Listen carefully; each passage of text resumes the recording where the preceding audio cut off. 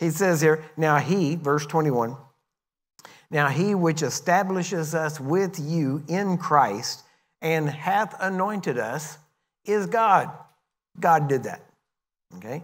Who has also sealed us and given the earnest of the Spirit in our hearts. Now notice two things here. Number one, he has sealed us and given us the earnest of the Spirit in our hearts. Now, that word sealed is, the word picture there, is how they used to seal a scroll with a wax seal so that you could tell if it was broken or not or had been opened and read before. Now, he has sealed us. I had a young man travel with me one time for a little bit, and he was saying, well, you know, Curry, what do you think about once saved, always saved? And then we had about 6 of us in the car, and we were driving, and he asked that question. And I told him, I said, I don't think about it. I don't want out. So I'm not worried about once saved, always saved, or losing your salvation, that kind of stuff. I said, I don't think about it. I don't even consider that. I don't consider, why? Because I don't see any statement in the Bible that says once saved, always saved, right? Now, I'm not saying that there's not an application to it. I'm saying that I don't see that term. You know, well, guess what? Just because the term's not there doesn't mean the idea isn't there, because there's also terms like rapture, which isn't in the Bible. The term rapture is not in the Bible, per se. The term Trinity is not in the Bible. However, we know that some things like that have terminology that we give a single word to, the concept is in the Bible, whether the actual word is or not. So whenever we talk about once saved, always saved, like I said, I never think about that. I never worry about that. I don't wonder, well, I wonder if I'm saved. I hope I'm saved. I don't know. I'm just, because I have messed up in my life, and, maybe God just didn't.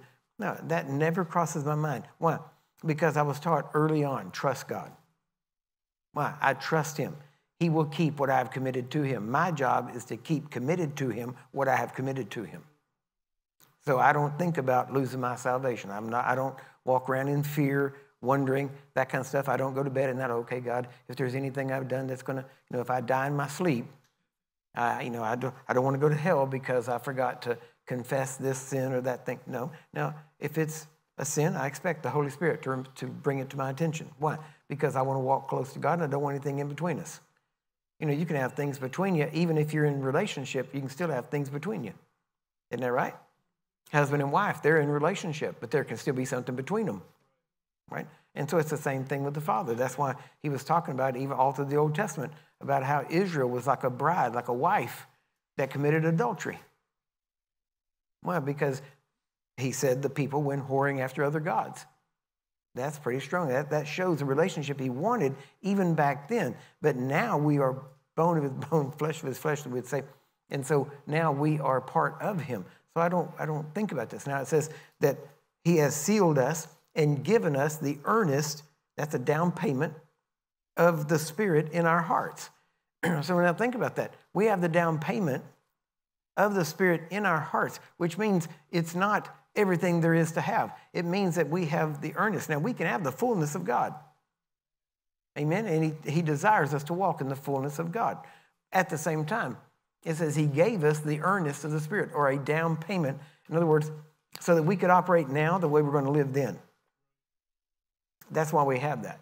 And so we can function now the way we will live then. Now we do it by faith. At that point, we won't even have to use faith in that sense to see the blessings or the promises of God fulfilled in our life.